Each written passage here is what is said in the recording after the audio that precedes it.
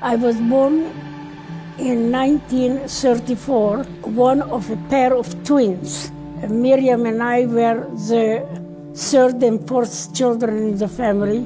We lived in a very small village in Transylvania, Romania.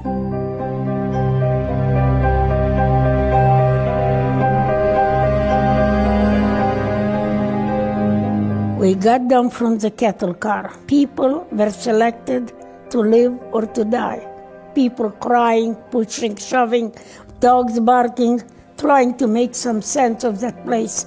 And I actually turned around in trying to figure out what is that place. Never seen a place like that before. And as I turned around, I realized that my father and my two older sisters were gone. Never saw them again. We were holding on to mother for dear life. A Nazi was running in the middle of that selection platform, yelling in German, "Twins, twins." He noticed us and demanded to know if we were twins. And my mother asked, "Is that good?" And the Nazi said yes. My mother said yes. At that moment, another Nazi came, pulled my mother to the right, we were pulled to the left. We were crying, she was crying. And all I ever remember is seeing my mother's arms stretched out in despair as she was pulled away.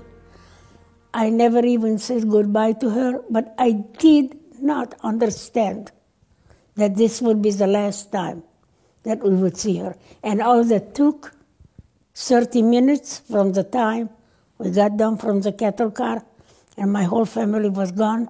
Only Miriam and I were left holding hands and crying. We were Mengele twins, which we found out later on what that meant.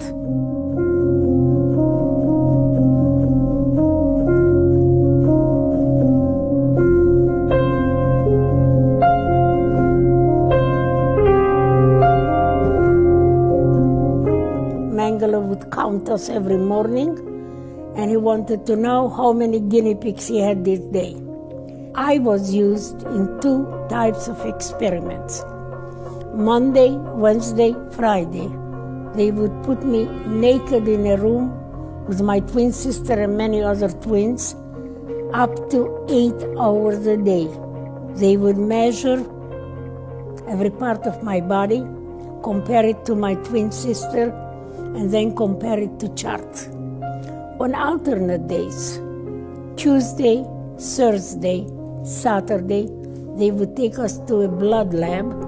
They would tie both of my arms to restrict the blood flow, take a lot of blood from my left arm, and give me a minimum of 5 injections in the right arm.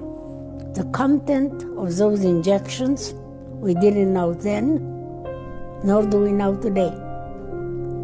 After one of those injections, I became very ill with a very high fever. My legs and arms were swollen and very painful. I was trembling as the August sun was burning my skin, and I had huge red spots covering my body. The next visit to the blood lab, they didn't tie my arms. Instead of that, measure my fever. And I was immediately taken to the hospital. The hospital was another barrack, but it was filled with people who looked to me more dead than alive. Next morning, Mengele came in with 4 other doctors, never ever examined me. He looked at my fever chart, and then he declared, "Too bad, she's so young. She has only 2 weeks to live."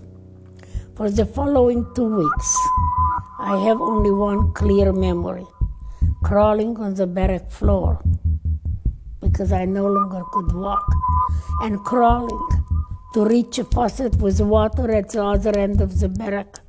And as I was crawling, I would fade out in and out of consciousness, telling myself, I must survive, I must survive.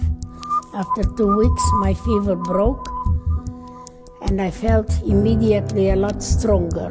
It took me another 3 weeks before my fever chart showed normal.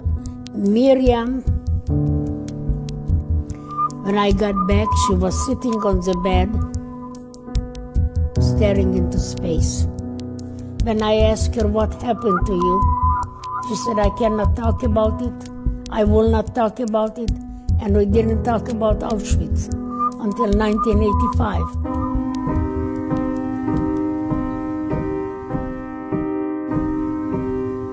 When I asked her in 85, Miriam, do you remember when I was taken to the hospital? She said, yes. I said, what happened to you while I was in the hospital? She said, I was under Nazi doctor supervision 24 hours a day. It was the same 2 weeks that Mengele said I would die. So I said to them, what happened to you after the 2 weeks were up? She said she was taken back to the labs, injected with many injections that made her feel very sick. As we found out years later, when she grew up, got married in Israel, expected her first child, she developed severe kidney infections that did not respond to any antibiotic. Second pregnancy in '63, the infection got so bad that the Israeli doctors studied her, and they found out that Miriam's kidneys never grew larger than the size of a 10-year-old child. So I begged Miriam that not to have any more children, because every pregnancy was a life crisis. But she had a third child, and after the third child was born, her kidneys started to deteriorate, and by 1987 they failed, at which time I donated my left kidney. I had 2 kidneys and 1 sister, so it was an easy choice. But a year later, she developed cancerous polyps in the bladder. The doctors kept asking me to find our Auschwitz files. We never found our files. We never found out what was injected into our bodies. Miriam died June 6, 1993. Months after Miriam died, I received a telephone call from a professor at Boston who said he heard me speak and he would like me to go to Boston and speak. And when I came there, it would be nice if I could bring a Nazi doctor. I was stunned at such a question, and when I thought about it, I remembered that the last project that Miriam and I worked together before she died was 1992, and was a documentary done by a German television about the Mengele twins. And in that documentary, there was a Nazi doctor from Auschwitz. And I figured if he was alive in 92, he might be alive in 93. So I got his telephone number, I called him and invited him to Boston. Where he told me he was not willing to go to Boston, but he was willing to meet with me at his house in Germany.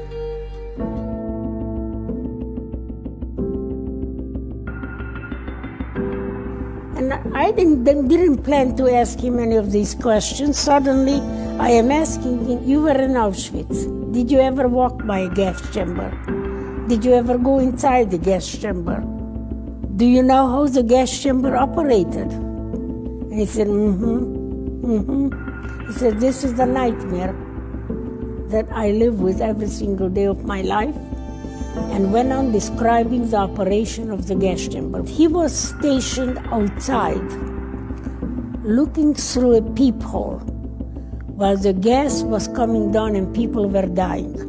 When everybody was dead and nobody moved, he knew that they were dead, and he signed one death certificate. No names, just the number of people that were murdered. And I asked him to go with me to Auschwitz in 1995, when we would observe 50 years to the liberation of the camp. Because I wanted him to sign a document, just what he told me, but I wanted it signed at the ruins of the gas chamber in Auschwitz. And he agreed immediately. I will have an original document signed by a Nazi. And if I ever met a revisionist who said the Holocaust didn't happen, I could take that document and shove it in their face.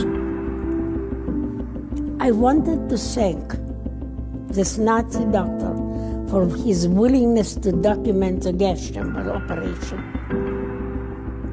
I didn't know how to thank a Nazi. I didn't tell anybody about it because even to me it sounded strange. I didn't want anybody to change my mind. After 10 months, one morning I woke up and the following simple idea popped into my head. How about a letter of forgiveness from me to Dr. Munch? I knew immediately that he would like it, and that was a meaningful gift. An Auschwitz survivor gives him a letter of forgiveness to a Nazi doctor. But what I discovered for myself was life-changing. I discovered that I had the power to forgive. No one could give me that power. No one could take it away. It was all mine to use in any way I wished. And that became an interesting thing because as a victim of almost 50 years, I never thought that I had any power over my life. Now, I began writing a letter, and I didn't know how to write a letter of forgiveness. And it took me 4 months to write it.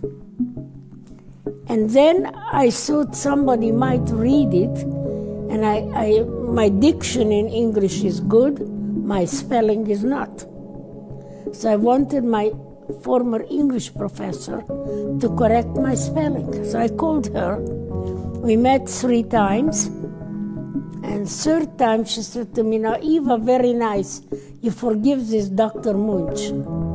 Your problem is not with Dr. Munch. Your problem is with Dr. Mengele." I was not quite ready to forgive Mengele. She said to me, "Okay, I have been meeting with you, correcting your letters. Now I want you to do me a favor. When you go home tonight, pretend that Mengele is in the room and you are telling him that you forgive him. Because I want to find out how would it make you feel if you could do that." Interesting idea, I thought. And when I got home, actually, I did something else. I picked up a dictionary and wrote down 20 nasty words, which I read clear and loud to that make-believe Mengele in the room. And at the end I said, "In spite of all that, I forgive you." Made me feel very good that I, the little guinea pig of 50 years, even had the power over the angel of death of Auschwitz. So that is the way we arrived in Auschwitz. Dr. Munch came with his son, daughter, and granddaughter. I took my son and my daughter. I read my declaration of amnesty, which is a very good little document, and I signed it. Dr. Munch signed his document. I felt free from Auschwitz, free from Mengele. So now that I have forgiven him, I knew that most of the survivors denounced me, and they denounce me today also. But what is my forgiveness? I like it. It is an act of self-healing, self-liberation, self-empowerment. All victims, all hurt, feel hopeless, feel helpless, feel powerless. I want everybody to remember that we cannot change what happened. That is the tragic part. But we can change how we relate to it.